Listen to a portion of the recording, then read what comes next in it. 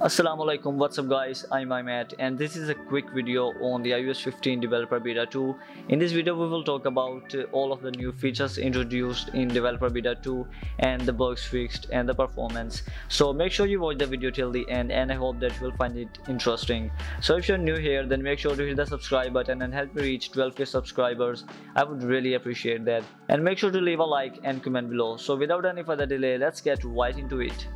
So Apple continues being out of schedule in releasing the betas. So usually in Pakistan the updates come around 10 PM on Mondays or Tuesday, but this time the iOS 15 Developer Beta 2 was released late night on a Thursday and it was Friday 1 AM when the update came out. So if we talk about the build number of iOS 15 Developer Beta 2, then go to about, click on the software version, and as you can see here that it has an H at the end.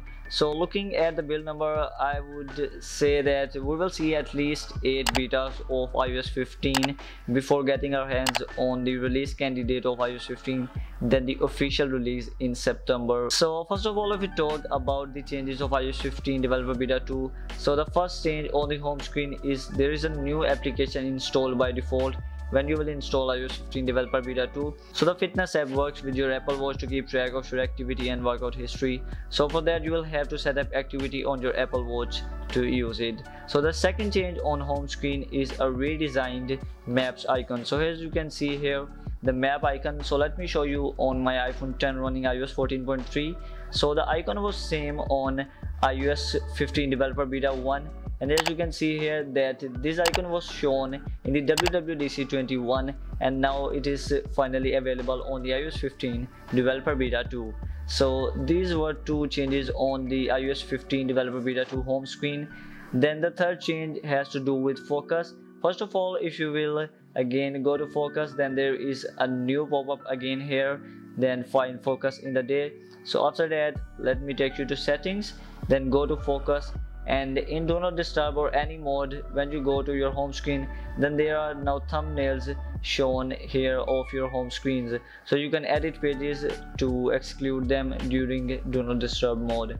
So this is the third change in iOS 15 Developer Beta 2. So the fourth change in iOS 15 Developer Beta 2 has to do with memojis. So there are outfit available for memojis now. If you go to edit, then after that you'll have to scroll here and go to clothing, and here you can see that now clothing is made available in iOS 15 Developer Beta 2. So it looks quite cool. And there is another thing that I have noticed. So for example, if I'm gonna go to eyes, now you can add highlights. I didn't know that if it was available before, so let me know about it in the comment section below, that was it available before or not.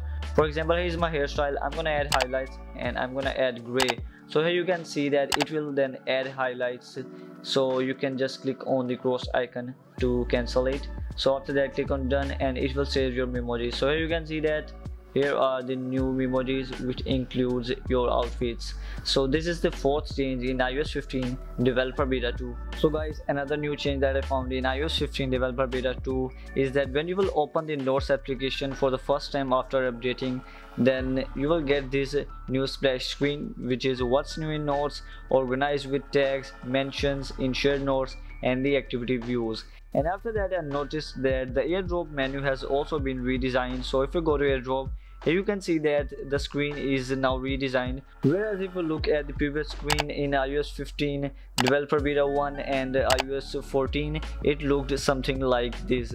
So the airdrop menu is also redesigned in iOS 15 Developer Beta 2. So guys, Apple has also resolved an issue that caused iCloud Private Relay to function unexpectedly and more.